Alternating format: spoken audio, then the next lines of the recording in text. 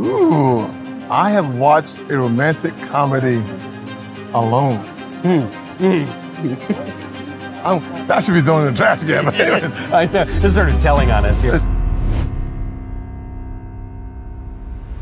Senator Hagerty, thank you for taking time out of your otherwise serious schedule today to play my drinking game.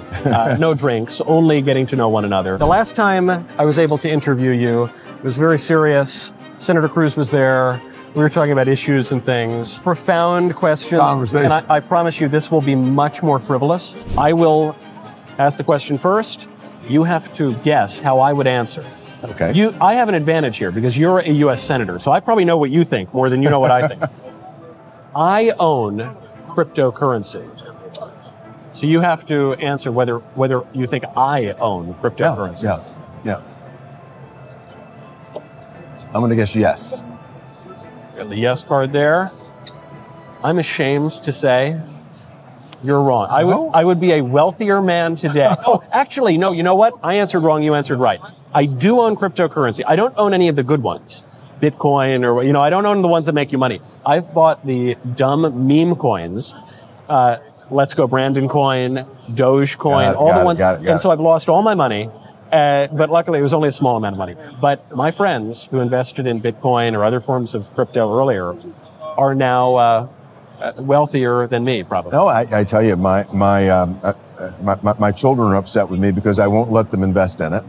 I want to be able to legislate. I don't want to have any ownership because that would while I don't think it's a conflict of interest, it would certainly draw, ire in the media. So we don't do it, but Mike has been dead. This is, you're making us miss these opportunities. Well, especially some of your colleagues, I can't help but notice, especially the Democrat colleagues, especially those in the lower chamber, do sometimes seem to have really high-performing portfolios. And tell me about it. Raises some questions about their government work. Yeah. So honorable, even though you're foregoing potentially some great returns.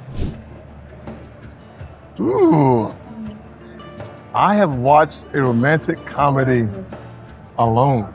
I should be throwing in the trash again. I know. This is sort of telling on us here. Has Senator Tim Scott watched a romantic getting married next Saturday? That's okay. So I'm gonna say no. Senator Scott has no. Okay, all right. You're getting married next Saturday. Next Saturday. I knew you were engaged. Congratulations. Thank you very much. That's great news. All right. 100%. And great news for your wife that you've never watched a romantic comedy alone. I've watched a number of Iron Man shows alone. I've watched Superman. I know DC comics. People get upset. Yes. But bottom line is simply this. There are some things a man can do, and then there's some things I cannot do. Others may be more comfortable than I am. Sure, you're not casting aspersions. I'm not telling you what you should do. I'm telling you what I will not do. You will not do. There's so much more to say. First, though, go to preborn.com/Knowles. The left is zealous for the blood of babies, going as far as supporting free abortions at the DNC. Kamala's extreme, radical stance for abortion is clear in her running mate. As First Things reported, quote, Tim Walz supports the right to infanticide. Infanticide is the taking of a baby's life after birth. I suppose it would also refer to it before birth, but specifically after birth, that's what they're supporting. It's insane. The media have dubbed this the abortion election. We've got to stand up to this evil. When you join forces with Preborn, the largest pro-life organization in the country, you are protecting the greatest victims in our society, babies in their mother's womb. Preborn's network of clinics is positioned in the highest abortion areas in the country. They've rescued over 300,000 babies. When a woman considering abortion searches to end her baby's life, Preborn is there. The power of the ultrasound combined with God's love doubles a baby's chance at life. One ultrasound is just $28. 5 ultrasounds are $140. Right now, to donate securely, dial pound 250, say baby. That is pound 250, keyword baby, or you can go to preborn.com/Knowles, preborn.com/Knowles. There are valid reasons for hiding money from your spouse. Probably relevant here at the Bitcoin conference. Okay.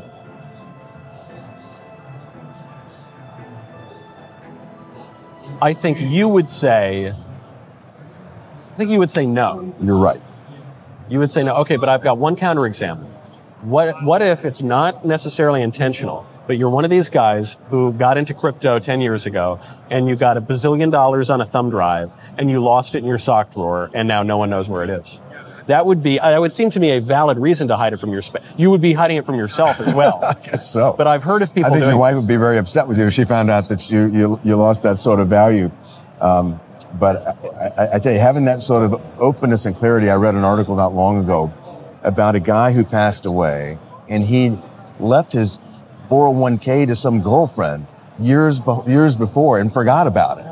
And after he passes away, his family's like, what happened here?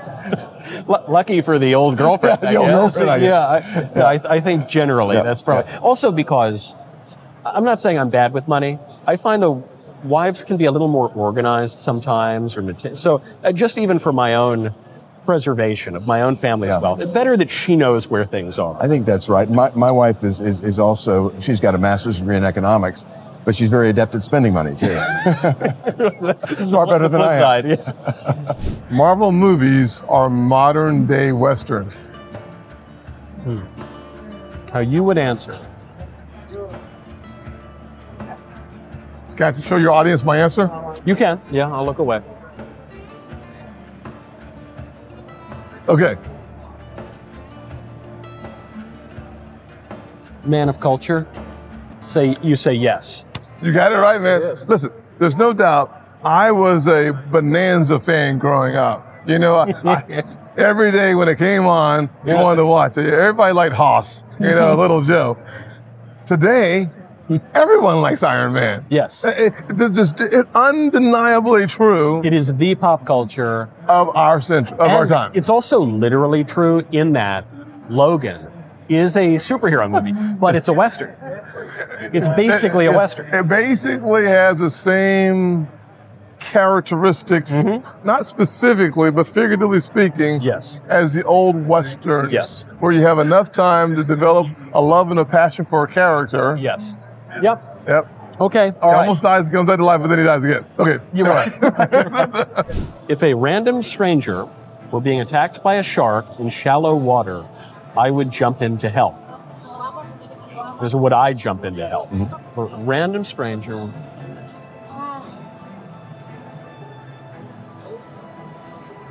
I'm learning about myself as I consider this question.